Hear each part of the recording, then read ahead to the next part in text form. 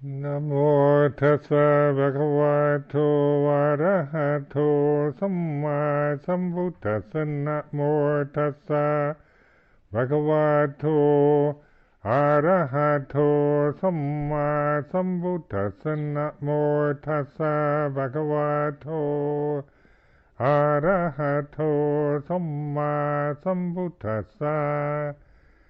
Aparuta de sangamata satavara isodavanta bamunchantu satang.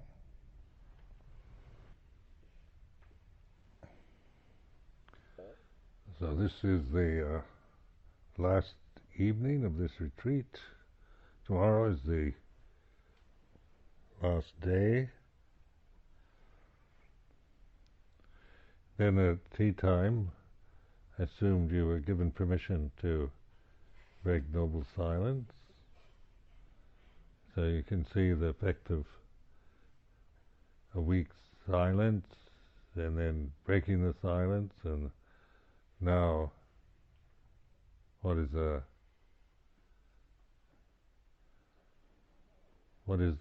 reality of now? Now.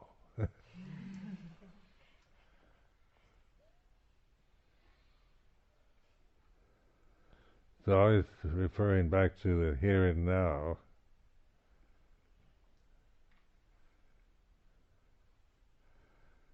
So since the time, the place, the conventions change accordingly, like tomorrow, you take the 5 precepts, you return to your homes, and so forth. That the times change, the situations change,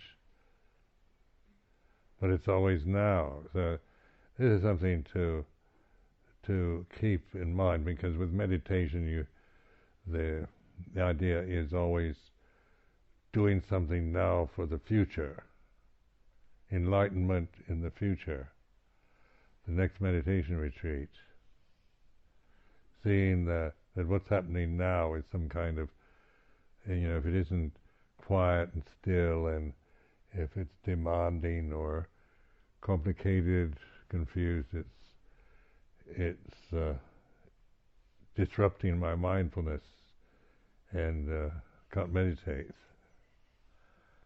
So if you change the attitude, this is very important, from the personal time-bound attitudes, seeing the difference between the conventions of Buddhism and the reality.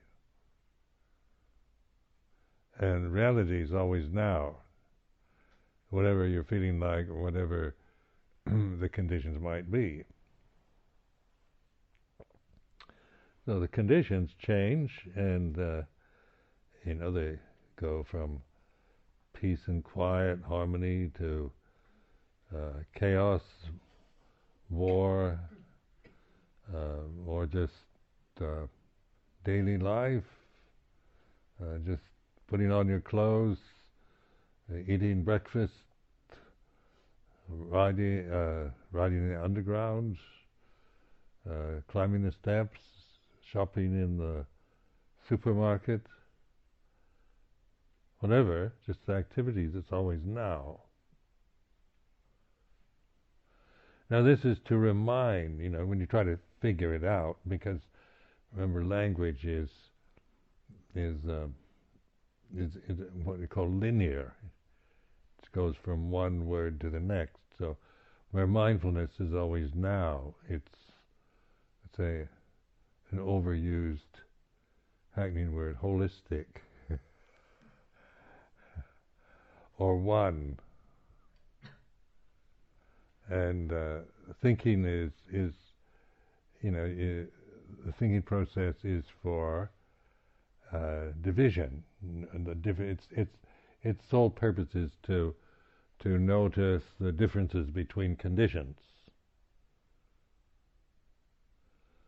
So when we're stuck in this dualistic structure of our mind, then we always see separation, feel loneliness, disease, loss, uh, fear, anxiety, worry, because that's the conditioned realm, the thinking realm, and so we can always and that's what we generally regard as our reality. So then, awakened, the Buddha awakened. Awaken here and now. Don't wait till next retreat to awaken. Then awakenness is nothing special. It's not like like a million suns descending on you all at once. Like you think of the old flash cameras. With those bulbs, and they flash, and then you kind of blind your eyes, and that's what we think maybe enlightenment is. It's such a kind of incredible atomic flash. But that's too much light, isn't it? It blinds you. It doesn't make you mindful. You just kind of withdraw. But enlightenment then seen is switching on a light to see. See, if the light's too strong, you can't see. It blinds you. But if it's the right amount of light, then you can see. So mindfulness then is awakening and seeing, or this is knowing. Doesn't necessarily mean seeing with the eye.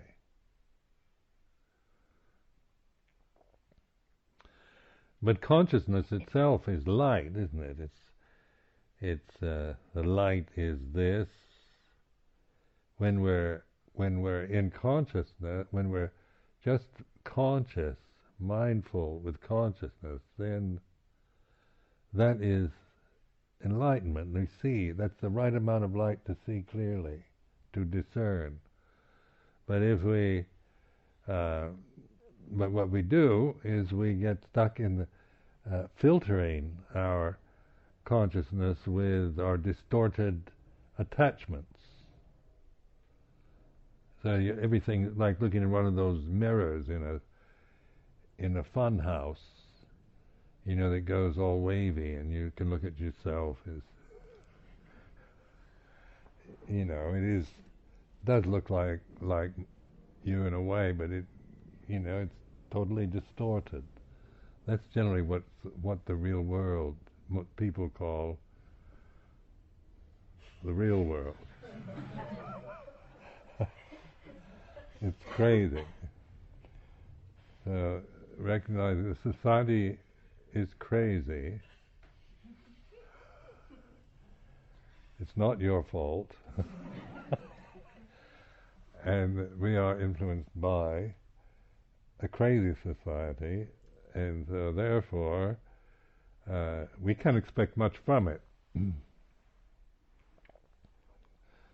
But trust the impulse or the aspiration that brings you to, that say arouses an interest in the Buddhism, or brings you to Amravati or to meditation retreat centers or whatever. So that this is, a longing. There's also in us this intuitive sense. We aren't just, isolated entities in a universe, even though sometimes you might feel like that.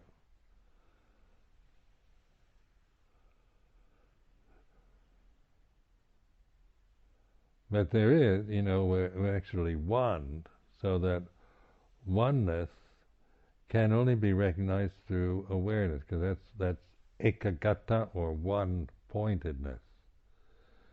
So we say ekagata is a Pali word, means one. So it's consciousness undivided,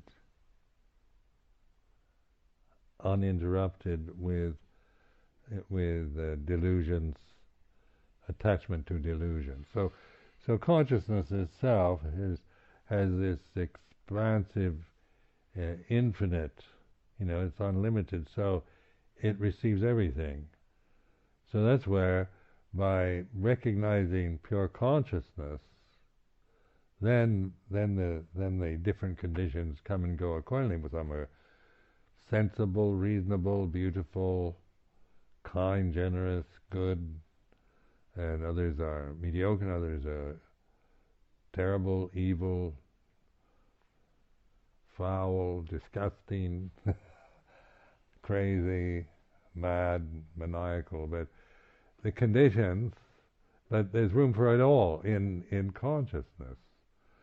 So once you recognize what you call your real home is that, then the conditions are just, they're not a problem, because you see them in terms of through wisdom rather than through identity. So the wisdom is all conditions are impermanent, and all Dhamma is non-self. So then this oneness, then use this English word one.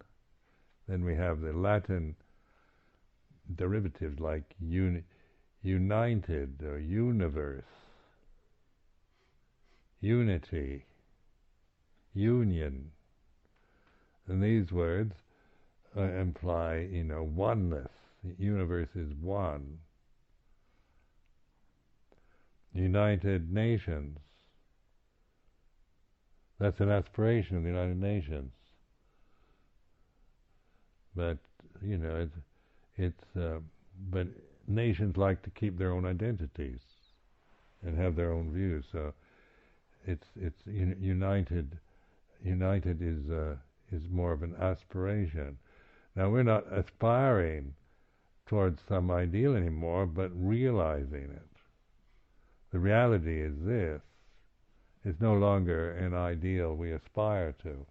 If we just think about it, if we're just caught in the thinking process, then we aspire or we long for oneness or unity or union or enlightenment or nibbana, freedom, and that's the thinking mind. The longing for something is created through thinking.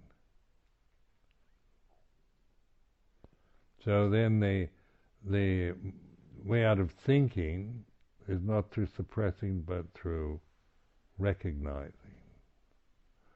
awareness of thinking.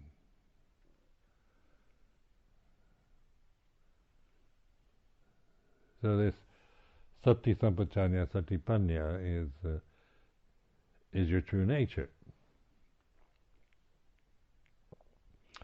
Ajahn Chah referred to it in a little booklet here called Our Real Home. Where's your real home? And of course this is, for those of us who are,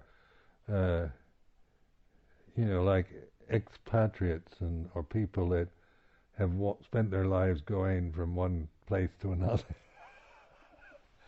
Where do I belong, Where's my real home? And then, you think of it as, there's certain good aspects to every place I've lived in, and certain negative ones, and yet, even in the birthplace of that, I don't feel it's my real home. Well, people are always looking for, a place where they feel at ease, where they no longer feel like a stranger or a foreigner or an alien.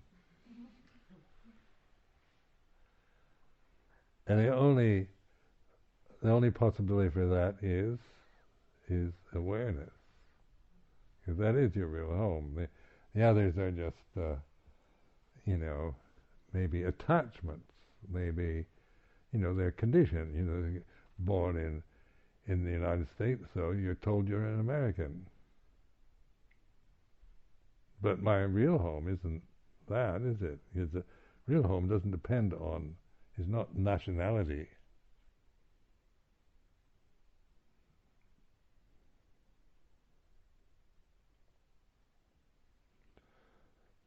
Now, oneness is also a word. Now, this is another.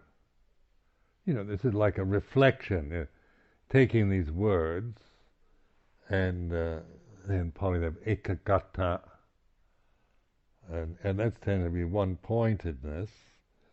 So there's, I always, I tended to see ekagata as you kind of focused on a point, because it's one point, and a point always in the way I used to look at a point was, a dot, like on a white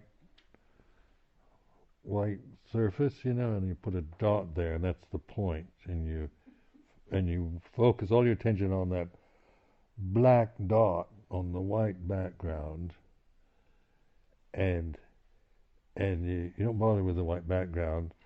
You're just stuck into that little dot. Well, you can't live like in that state, can you? It's not very adaptable. But so then taking one point, does a point need to be a dot, or a little dot, or maybe it's the whole thing? Oneness. So this is fair enough. Who am I to define the point as this little dot on a white square, or oneness? Well, for living, and breathing and going to the toilet and eating food and shopping at the shopping mall and whatever, is the point has to be infinite. So to be truly one-pointed then is to open to the infinite. And the infinity includes everything. It's not selective, doesn't prefer, it's not critical. It receives everything fairly. Like the sun shines on everything, doesn't it? Shines on George Bush, shines on Tony, shines on Nelson Mandela, the same way too, isn't it? I mean, it doesn't say I'm going to only shine on the really good people in this world. It shines on the piranha fish and the crocodiles. It shines on serial killers the same as it shines on me. This is seeing the light. It has no preferences. So in terms of, say, in terms of direct experience from this point here, from this incarnation in this form, say taking the metaphor of the sun, then that is consciousness itself, isn't it? So, because that receives everything, it's non-selective. So this is, and when you truly recognize and value and appreciate mindfulness, then you learn from everything, because all conditions, whether it's the good or the bad, right or wrong, are what they are, and their conditions change. They're anicca, dukkha, anatta. So they're always teaching us this. No matter what quality the condition may be. So that's why the more you recognize awareness, mindfulness, and satipanya, then this is you're discerning the conditions, but you're not caught in the power of their qualities anymore. you're not deluded and hooked by them and born into them endlessly, reborn over and over again in love and hate and like and dislike and so forth. Your true nature is the deathless.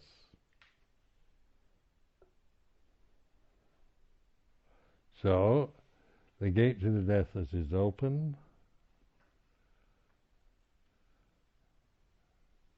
That's a pronouncement,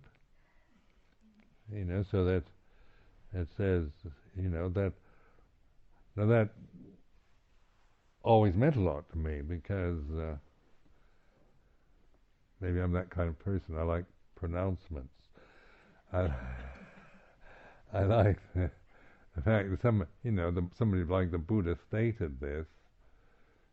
For me, 2,550 years ago seems a very long time. According to the history of the universe, it's not. It's not a very long time. But in terms of our human way of thinking, that seems ancient, ancient India. But it's not really that long ago, is it? 2005.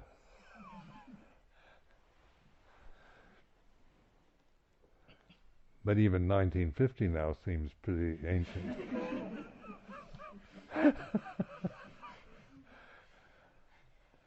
When you're my age, you kind of forget the younger generations don't have the same perceptions.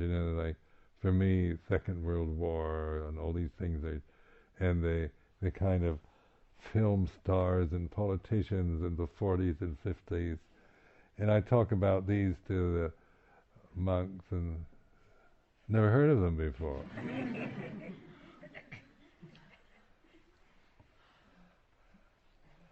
And I realize I'm kind of like, for them, a Neanderthal man.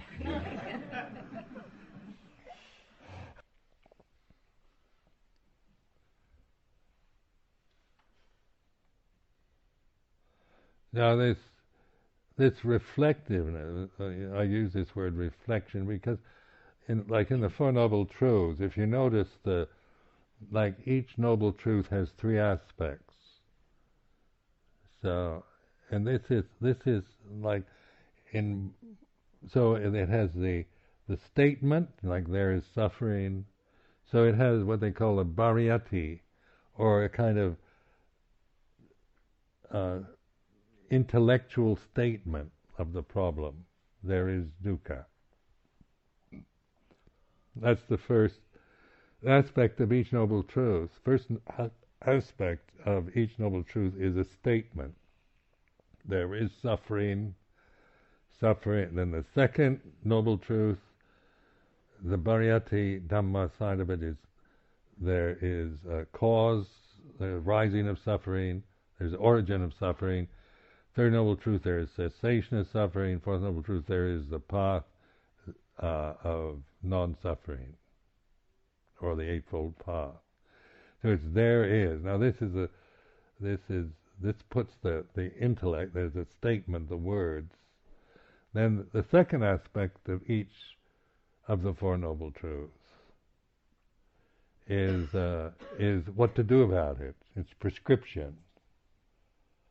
So it makes the statement and then tells you what to do. So there is suffering, and then the second is suffering should be understood. So the second aspect of each of the Four Noble Truths is always about should, and this is called bhatibhata. Bhatibhata. So this in Thailand they use the word bhatibhat as for meditation. Like Ajahn Chah at the Wat Pah say this is a bhatibhat monastery. Because in a lot of the monasteries in Thailand are Bhariyat monasteries. Now, a Bhariyat monastery, when they say this in Thai, is where the monks study like the Buddhist colleges, and they study Pali, and they study the Abhidhamma, and they study the scriptures. And now in Buddhist universities, they're studying modern psychology and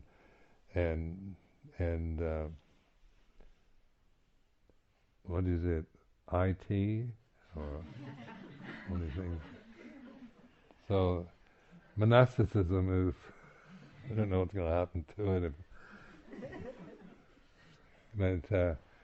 But in terms of the tradition, the Bariyati monks, are ones who are the scholars, the academics, and so they study the scriptures, the Pali language, Sanskrit language, and so anything on the studying side, intellectual side.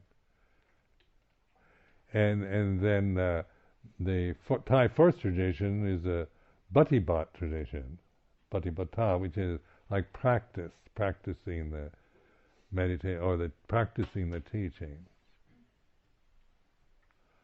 Now you can keep that division, say, you can be a snob, like a Bhattibat snob. We aren't like those Bharat monks. They only study the scriptures. They don't know what they're not putting into practice. We're Bhattibat monks, in the sense of we're better than they are. So I mean, any attachment always creates this sense of more division, doesn't it? You belong. You're keeping strict. We're trained with strict Vinaya rules.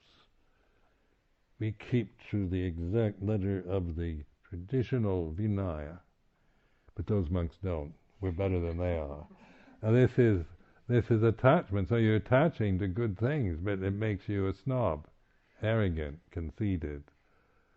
You see, so the danger is always in this dualistic realm, is the critical faculties take us over. Because, in terms of right and wrong, good and bad, it has a true but not right but not true quality.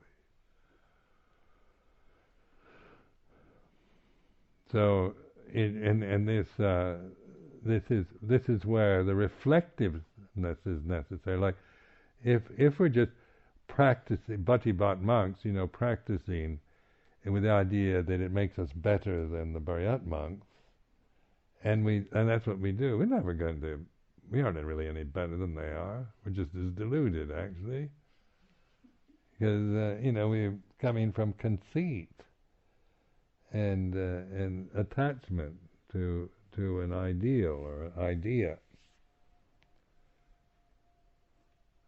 So this is for the second aspect of the First Noble Truth, suffering should be understood. The second aspect of the Second Noble Truth, the causes of suffering, which is attachment to the three kinds of desire, should be let go of. So the prescription, the practice is letting go. So should understand suffering, let go of the causes. The second aspect of the Third Noble Truth, there is the cessation, and the practice should be realized. So notice that this relationship of letting go and realization. It's at first, it takes a while to recognize the kind of genius of this teaching. Where it's a statement, and to understand is to admit something, recognize it, see it, this like this, suffering is like this, there is this suffering. It's no longer kind of talking about the suffering of the Holocaust or of,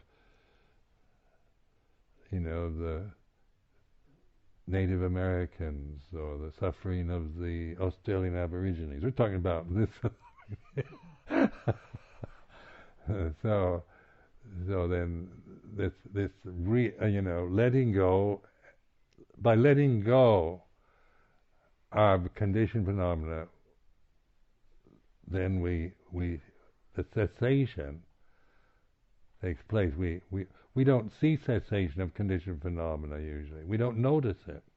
It's doing it all the time, but we're always, the deluded mind is always, when something starts ceasing, or we go on, we seek a rebirth. So in terms of rebirth, we're being reborn all the time. soon as life gets a little boring, we seek to we distract ourselves into something else. Reading the book, getting bored, going to the fridge. That's a rebirth. You know, you aren't waiting to just see through the boredom of what you're doing, because the interest in it isn't there anymore. So you just feel this, which is isn't a pleasant feeling. You know, we don't like to be bored because boredom is boring. And we like the feeling of arising, you know, like the idea of tasting, having something from the fridge, eating something that if you eat too much, you get bored with eating. And so, whatever you do on the conditioned realm, you reach a peak, and even the most pleasant things get boring. Like there's too much excitement is boring. If you live a really, machine gun fire exciting life, you end up, you burn out. So that there's, just one exciting thing after another, and you get bored with being excited. So in meditation, that's why in this style is to be mindful of this rising, ceasing, and then the insights of letting go, and realizing non-attachment. When you let go of conditions, then their nature is to cease, and you realize cessation. So it's not, so this cessation isn't annihilation. Now, when cessation, in terms of how I experience cessation, is sound of silence. Everything ceases in the sound of silence. So cultivating that sound of silence has been my major practice for many years now. Because at first it's, the desire, the habits are strong, and it's so easy to, in moments to kind of recognize it and then be whirled away with all the urgent problems and crises of the Sangha life in England.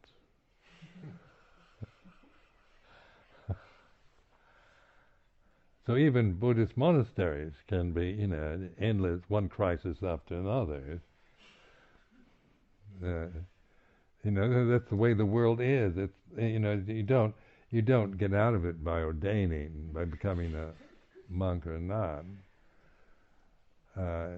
because everything that happens to us is, on a personal level. It's things that to you might not seem of any great significance, can be, a crisis for us.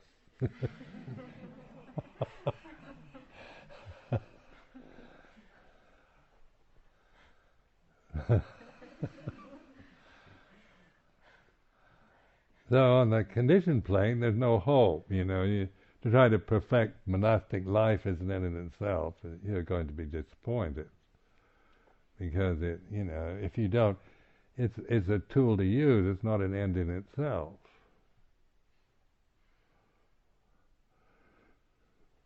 So then realizing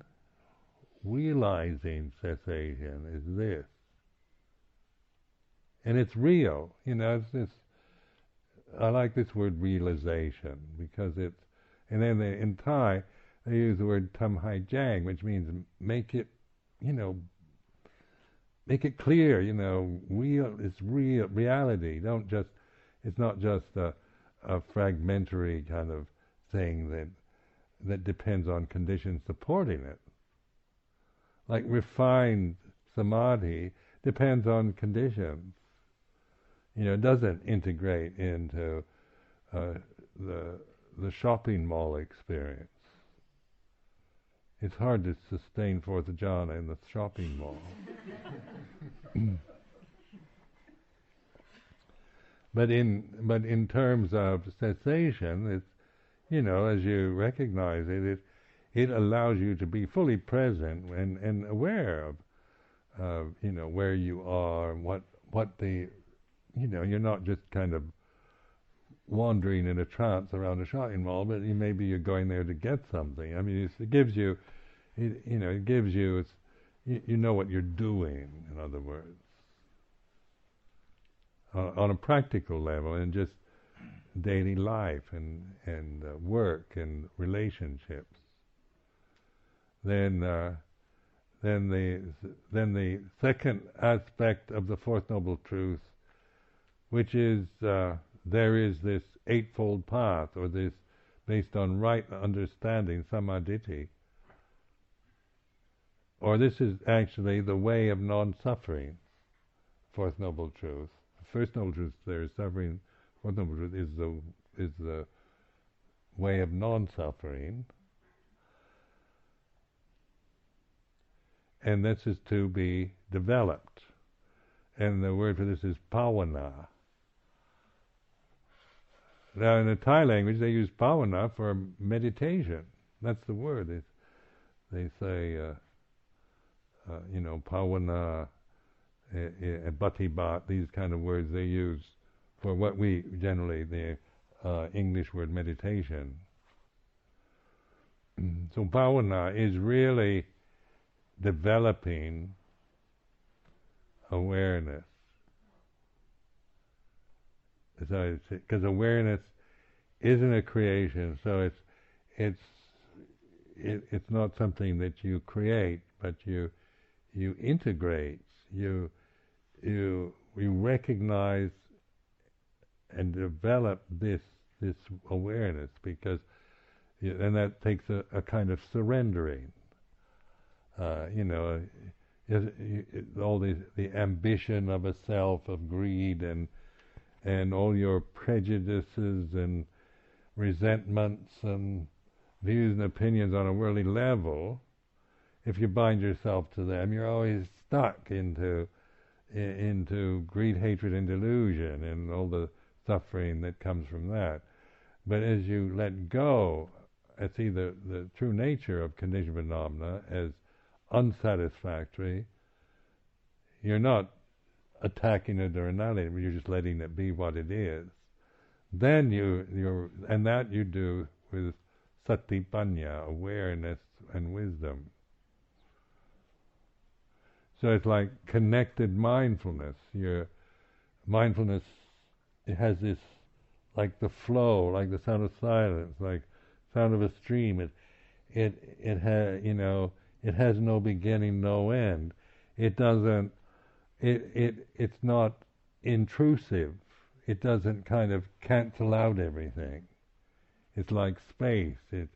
Everything belongs. Everything is highlighted, is recognized more clearly once you have that perspective. Like with sound of silence, you can, like I've said before, listening to the sound of a stream or a waterfall. It makes the sound of silence is there too, and very recognizable, but it isn't kind of overpowering the sound of the stream. Or you can hear it behind music. So if you listen to music, you can also, at the same moment, be aware of the sound of silence. It doesn't, smother the sound of the music at all. So what is it? Is just one wants a name for it, or scriptural reference. So I am, kind of unique Buddhist monk because nobody else teaches like this, by the way. So maybe I've got it wrong. So you have to find out for yourself.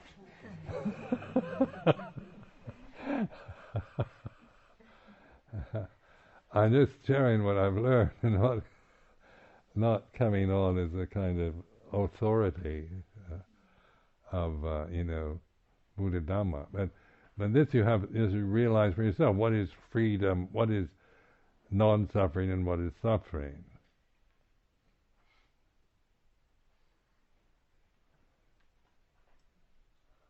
And that's discerning, isn't it? And this pattern of the Four Noble Truths, the three aspects. The third aspect of each noble truth is what they call bhati-veti. So there's bhariyati, bhati-bhati, bhati-veti. Bhati-veti is suffering has been understood.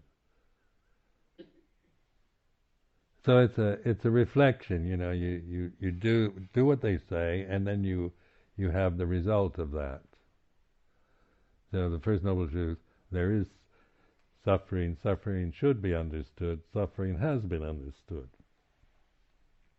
So it's the result of the practice of the bhati-bhati. So and this is a reflective pattern, that the Buddha is teaching. It's not doctrinal, in other words. That you don't start from metaphysical doctrines, and then your logic and your experience all are deducted from a metaphysical doctrine. So you start. What the Buddha's genius was to start from an existential experience that all human beings have, which is dukkha. So it's starting from something very ordinary that we all have, and it's nothing special. It's not a special kind of dukkha. It's feeling ill at ease or uncomfortable or lonely or whatever. So it includes a whole range of suffering, but suffering's too much. For people that are tortured and brutalized and humiliated, and that maybe the suffering's too much to get any perspective. All you want to do is kill the people that are doing it to you. So you just create more anger and that. But say for one thing with if you have too much happiness, if you're too privileged, you tend to get very complacent.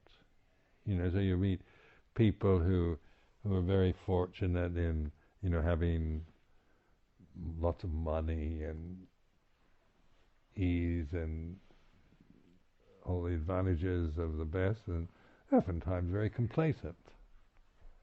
No, we don't suffer. Life is just a banquet, I love it. It's just wonderful. Tomorrow I'm going to go have lunch at the Ritz and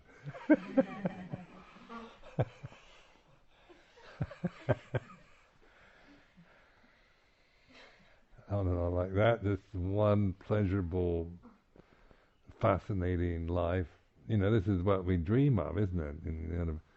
When we're young, is just having a really wonderful life filled with interesting friends and adventures and experiences. But then the suffering, the dukkha, is what awakens us, you see. So that, like in the traditional story of the life of the Buddha, Prince Siddhartha was brought up in this privileged way.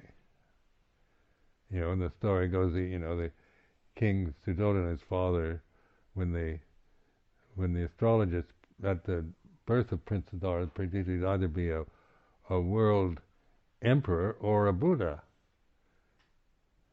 And then, like most fathers, want us to be world emperors, not Buddhists. I don't want my son to be a Buddha. None of our fathers wanted us to be Buddhist monks. They'd prefer if we became prime ministers or,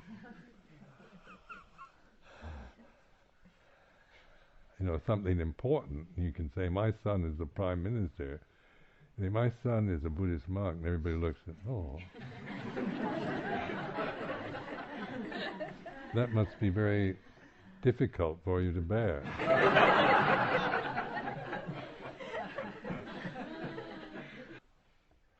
So then King Suddhodana thought, well, I'll make sure that he doesn't become a Buddha. So, he tried to, the story goes, this is legend, that he arranged the life of Prince Siddhartha to not stimulate anything that would make him question. Take away all the signs that awaken you, all the messengers that might make you wonder about life, and just, present only the very best. So all old people were forbidden to, they no longer allowed in the palace, and sick people couldn't. If you were sick, you probably had to go outside, and if you were, and it died, that was just, that was unacceptable, even suggested.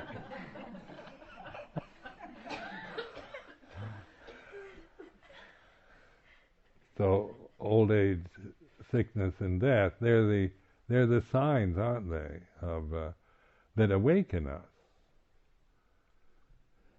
So then Prince Siddhartha, he had, nice life, beautiful wife, baby, everything.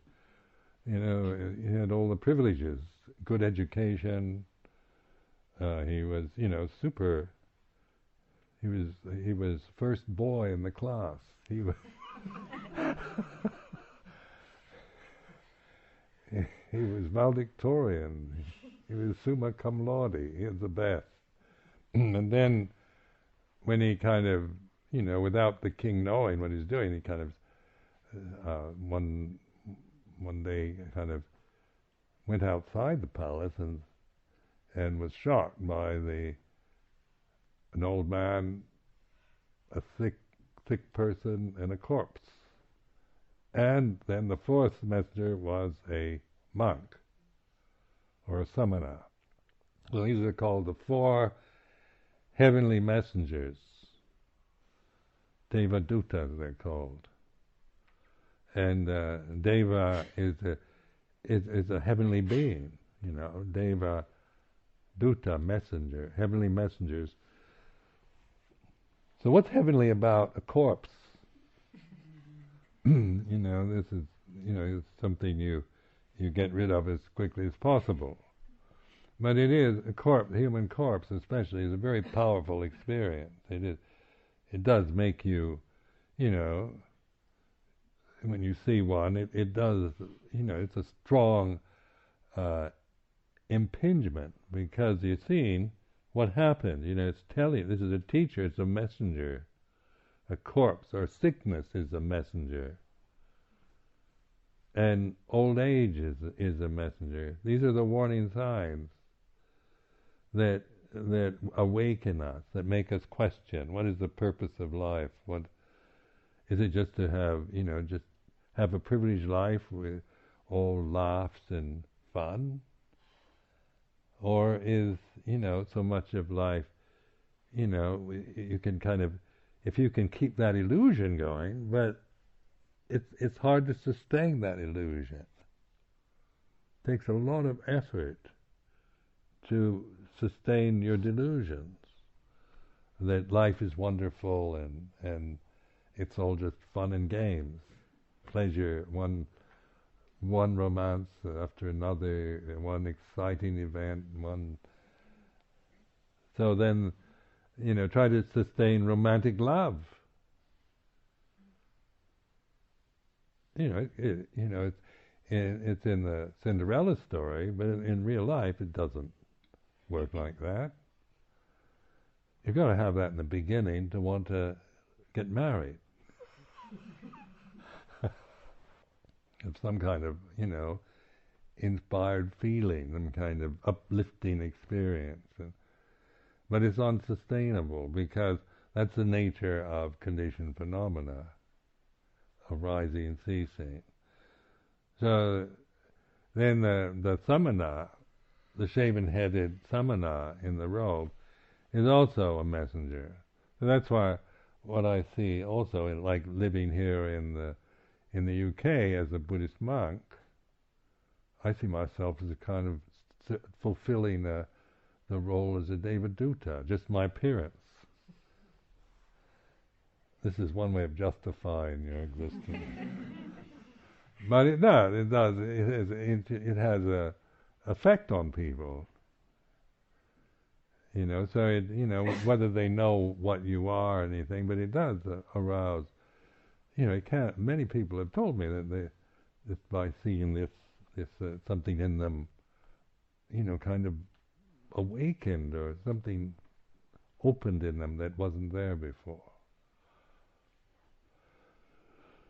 So this is the other side of this is like the exhalation, isn't it? Old age, sickness, death. And then the monastic or the samana is a human being who is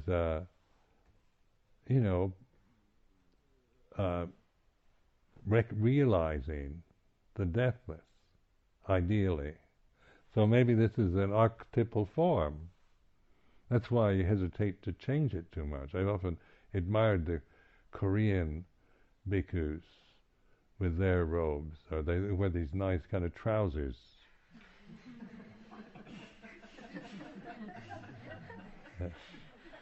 And they don't have this. This is a very difficult thing to wear, actually. Ask Samanera Adijo, who's newly ordained. It takes a long time to, and even after 40 years, this thing rolls off, and so it's not exactly, a practical garment nor easy to wear.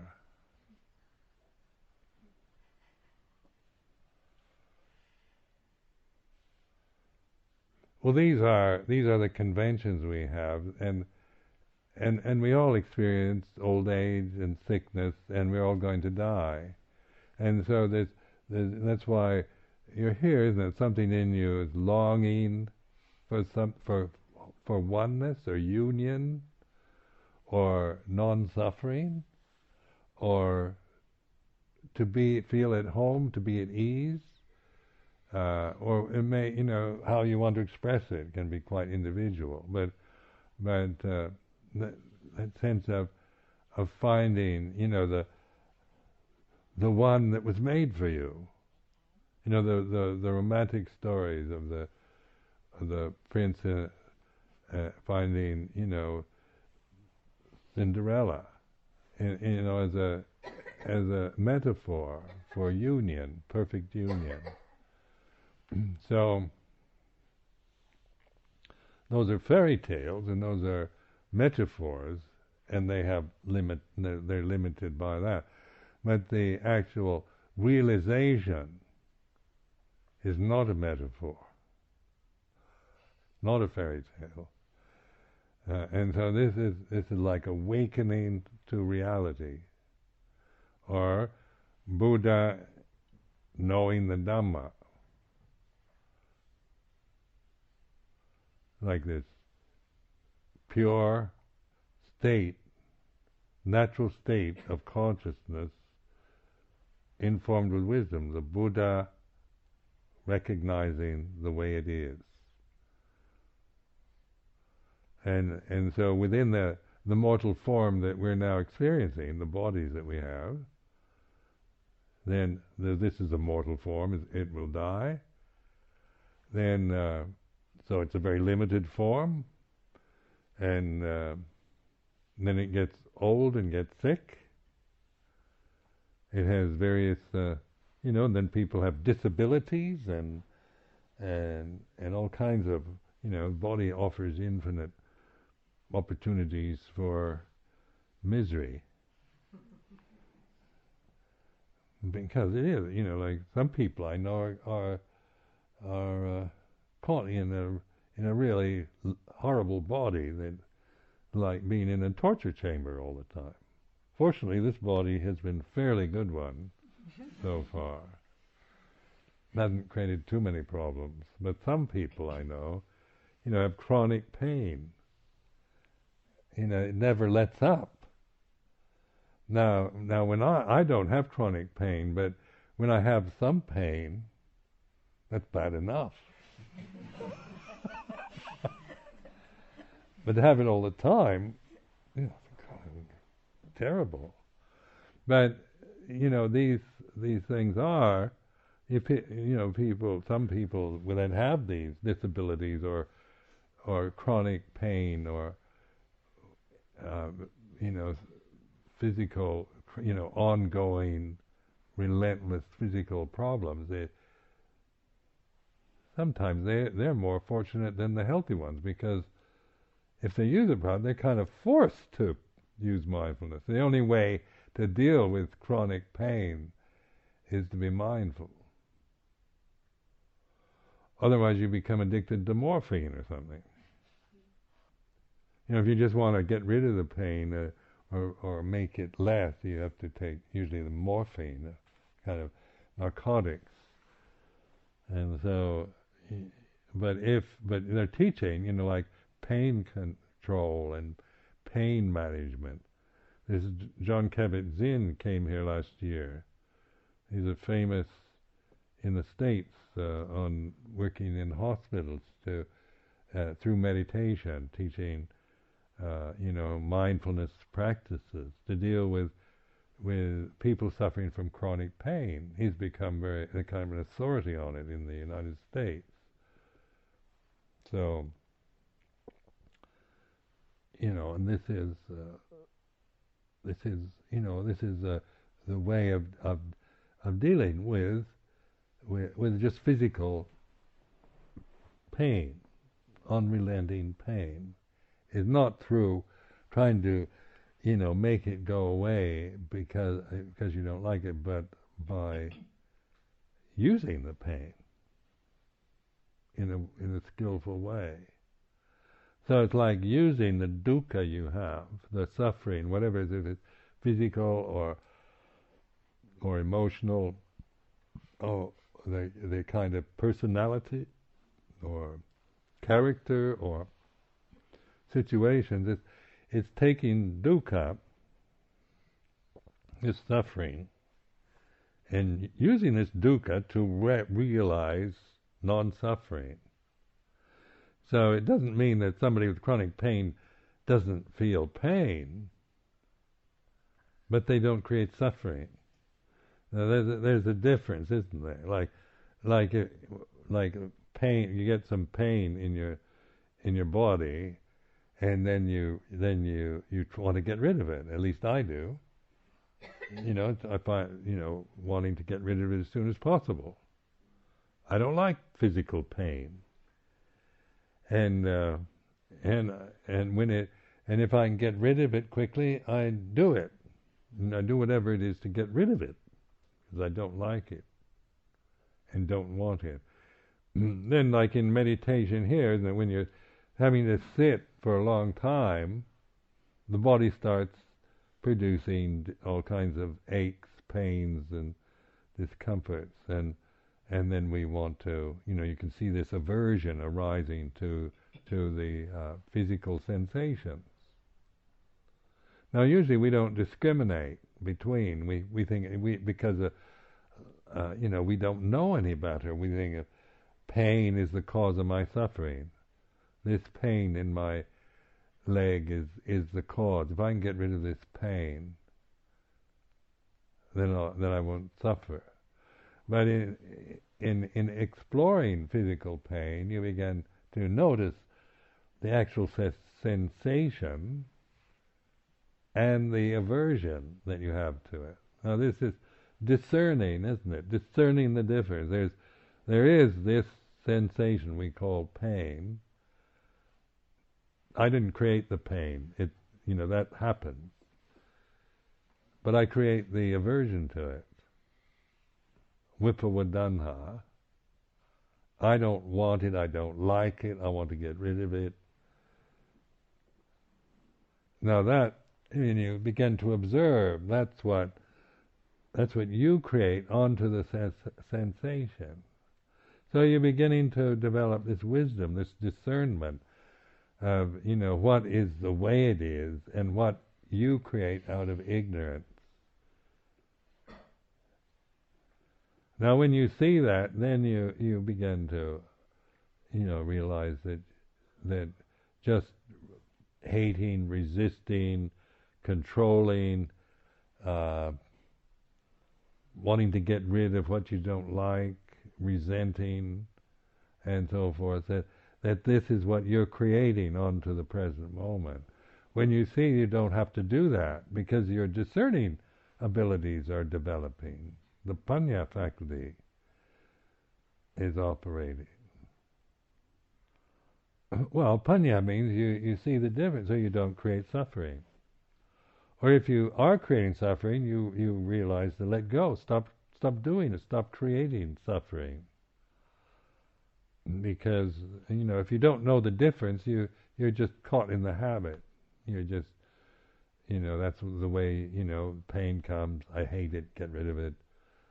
And then, you can take drugs or do whatever, to try to get rid of the pain. But then, I'm not saying not to do anything about it, but see also, if you're not suffering from chronic pain, but the kind of pains that you have from meditation retreat, they're important to study, to investigate. To begin to discern the difference between the actual sensation, which is natural to the body's sensitive form.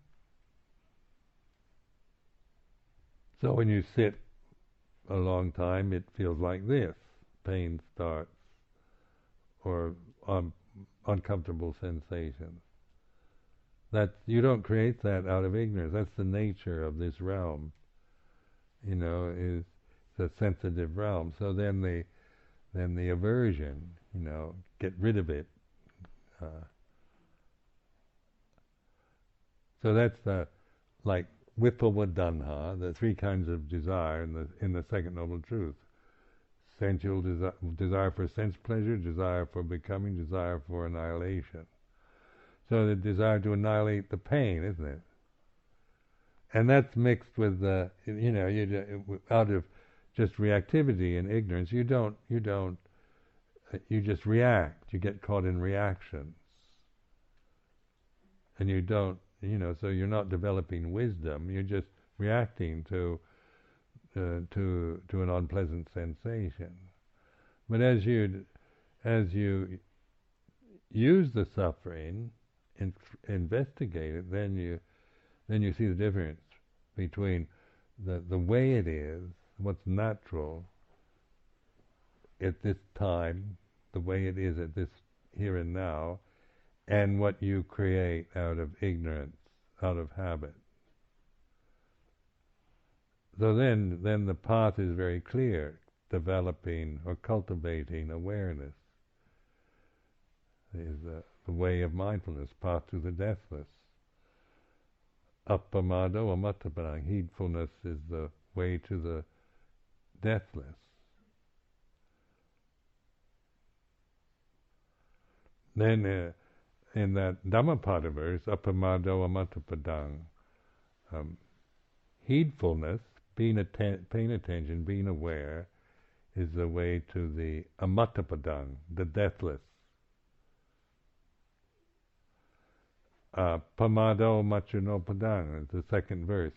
Pamado is heedless, being heedless, not paying attention, being just caught in reactions, is the way to death. Now notice there's the way to the deathless and the way to death. And most human beings are practicing the way to death. In that pamado machunopadang. So this is the ignorance means that we have aligned ourselves with death. We're clinging to death. And then we wonder why we're so, it's frightening. Because you're trying to, I don't want to die, death is frightening, and then you try to, well, better, that's not politically acceptable, socially, even say the word death, or, talk about contemplating corpses. When we first came here to Amaravati, one of the ideas was to have a crematorium here, where we could have Buddhist funerals and cremate the bodies. And when the local people found out, they went absolutely crazy. Burning corpses here in Great Gadsden. Freaked them out totally. So we gave that plan up.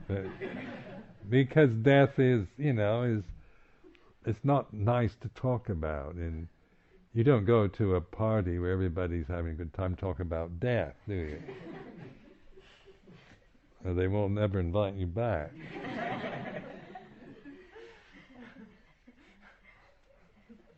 So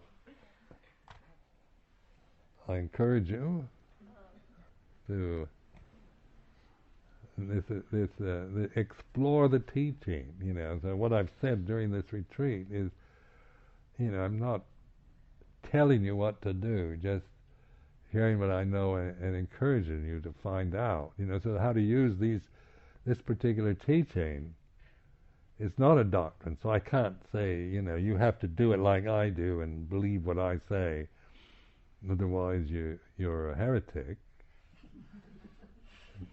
It's not the way of the Buddha at all. But it is a encouragement, invitation to awaken and find out. And these Dhamma teachings of the Buddha are really skillful means for that kind of endeavor.